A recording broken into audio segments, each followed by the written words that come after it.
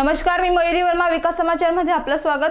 ठाणे शहरातील अंतर्गत वाहतुकीसाठी वर्तुळाकार मेट्रो रेल्वे प्रकल्पाच्या अंमलबजावणीस राज्य मंत्रिमंडळाच्या मंगळवारच्या बैठकीत मंजुरी देण्यात आली आहे. ठाण्यातील दाट वस्तीच्या भागातील वाहतुकीची समस्या यामुळे सुटण्यास मदत होईल.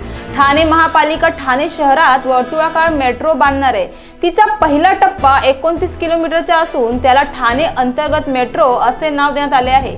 10,000 कोटी रुपये खर्चाचा हा प्रकल्प आहे. जुने ठाणे स्थानक, नवे ठाणे स्थानक, वागळे इस्टेट, घोडबंदर रोड, राबोडी, साकेत आणि चेंदनी असा हा वर्तुळाकार मार्ग असेल. ठाणे रेल्वे स्थानकासह मुंबई आणि भिवंडी मेट्रोला ती जोडली जाईल. ठाणे शहर आणि परिसरातील वाहतुकीची वाढती गरज भागवण्यासाठी कॉम्प्रिहेन्सिव्ह मोबिलिटी प्लॅन तयार करण्यात आला आहे. त्यात जलद वाहतूक प्रणाली म्हणून ठाणे अंतर्गत वर्तुळाकार मेट्रो प्रणालीची शिफारस करण्यात आली.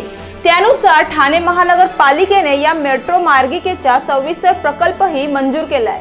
या अहवालास राज्य सरकारनेही मान्यता दिली आहे. ठाणे शहरातील सर्व मेट्रो मार्गिकांचा दरात एक वाक्यता राहावी म्हणून वर्तुळाकार मेट्रोचे दर हे मेट्रो 4 वडाळा, घाटकोपर, मुलुंड, ठाणे, कसार, वडवली या मार्गिकेनुसार राहणार आहे. या प्रकल्पाची अंमलबजावणी महाराष्ट्र मेट्रो रेल कॉर्पोरेशन मार्फत करण्यात येईल. तसेच हा प्रकल्प निकडीचा सार्वजनिक प्रकल्प आणि महत्त्वपूर्ण नागरी प्रकल्प म्हणून घोषित करण्यासही मान्यता देण्यात आली आहे. ठाणे शहराअंतर्गत वर्तुळाकार मेट्रो रेल्वे प्रकल्प हा नवीन ठाणे ते ठाणे या दरम्यान 29 किलोमीटरचा असणार आहे. यामध्ये 20 उन्नत तर 2 भुयारी अशी 22 स्थानके असणार आहे.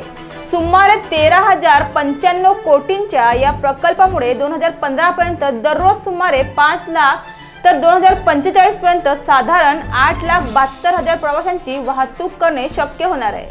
पुढच्या बातम्यांसाठी तुम्ही पाहत राहा विकास समाचार, ध्यास ग्रामीण विकासाचा. नमस्कार.